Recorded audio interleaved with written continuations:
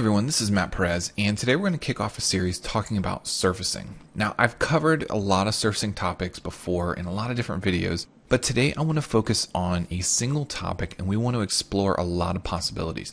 Now, the reason I'm doing this is because technology is coming a long way very quickly. Now, we have a lot of access to things like 3D printers.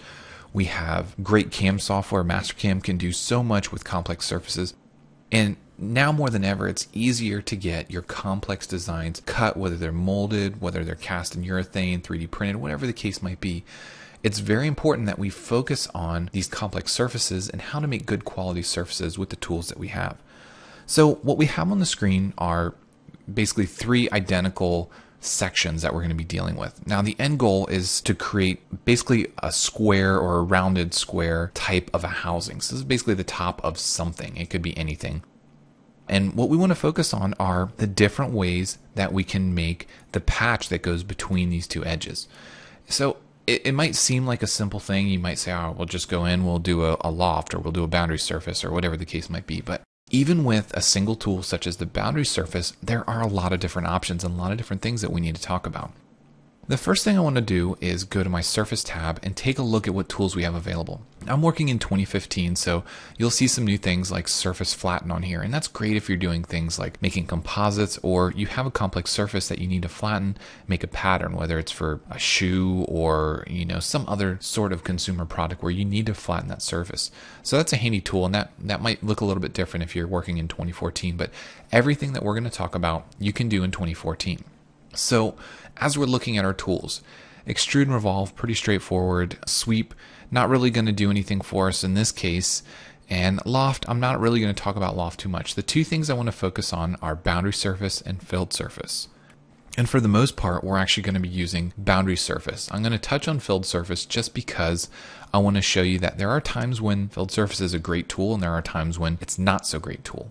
The specific instance we're talking about with these housings, filled surface isn't really a great option for us, but I still want to show you how to create a filled surface with it and why it's not a good option, because the why is very important here. We need to understand why it's not a good quality. All right, so to get started, we're going to focus on these things from left to right. And in the end, we're going to have three individual patches, and we're going to look at them individually and take a look at the differences and the things that each one brings to the table. The first thing that we have is a boundary surface, and we're going to go from this edge to this edge. That seems pretty straightforward. All right, so currently we have just a contact between the bottom edge and the top edge. We have control over that. We can do a direction vector, tangency to face, or curvature to face. For the most part, I'm going to be dealing with curvature to face.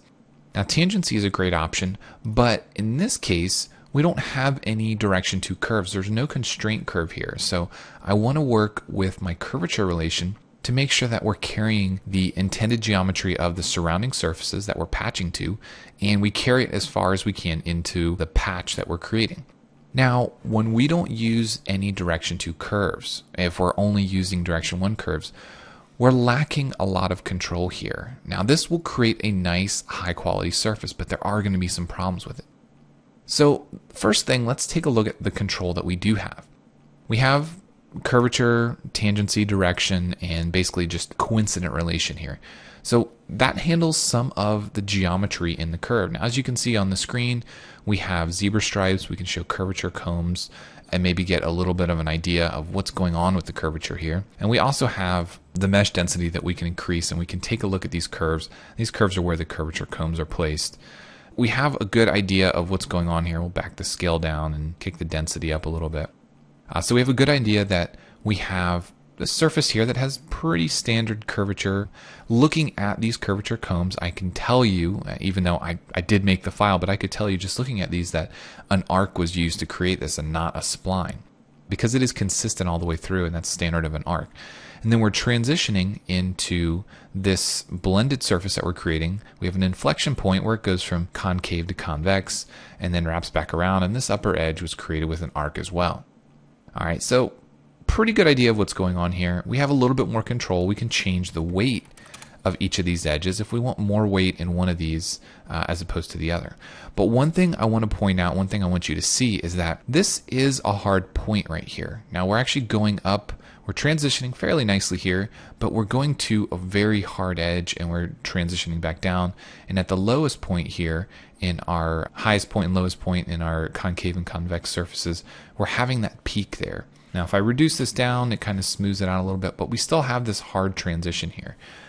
Not necessarily a bad thing as we get farther in the surface where we have more gradual change in curvature. You can see that it sort of blends itself out. It doesn't get rid of itself, but it has still a hard transition there. Again, not the end of the world, but it's something that we need to focus on here.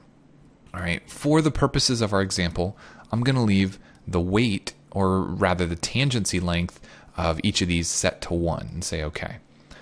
Now this resulting surface looks, it looks pretty good. It doesn't look bad. I'm going to go ahead and I'm going to change the appearance to just be a painted car and painted black. Now the reason I do that is because this gives me a good idea of the light, and I'm going to go ahead and turn real view graphics on. Alright, so as we look at this, everything looks pretty nice, and when we look at reflections, we want to make sure when they go across the edges, basically the intersection between these two surfaces, that we don't have a jog or a funky transition here.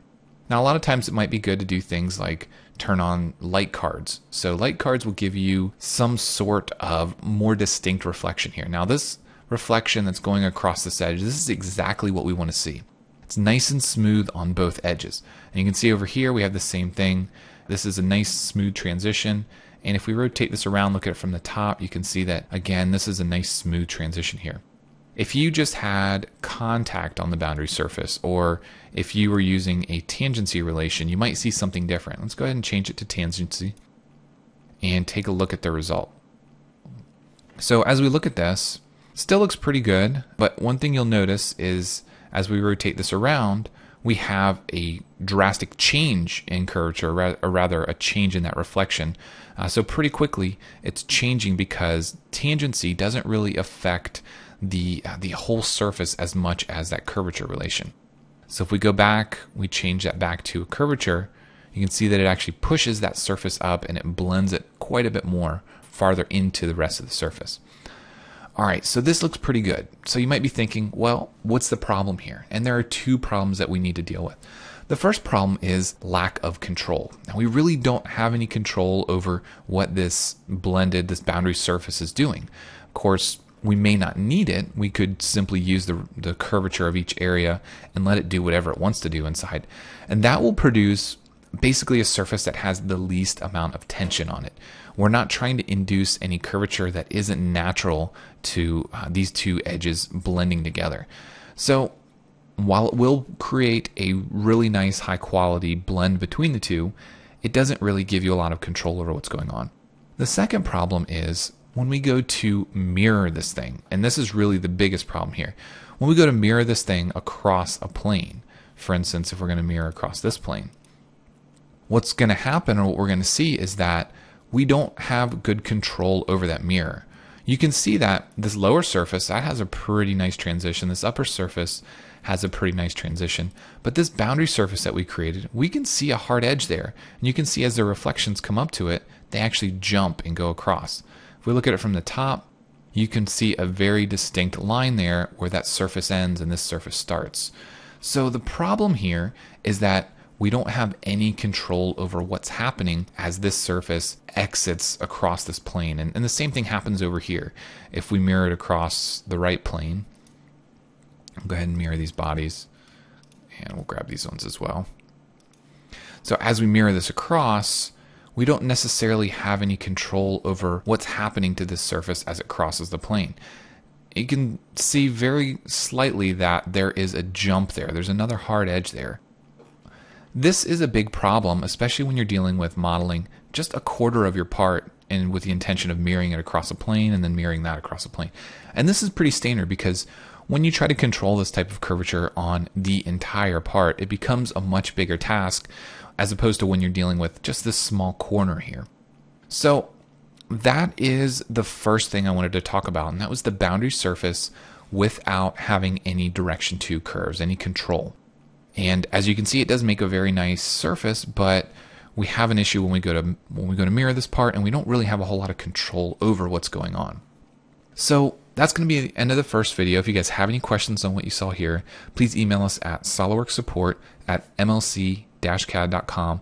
And please follow along in the next couple videos where we talk about a few more of these different examples and topics and how you can get high quality surfaces but still have the control over it. So thanks for watching, and I'll see you in the next one.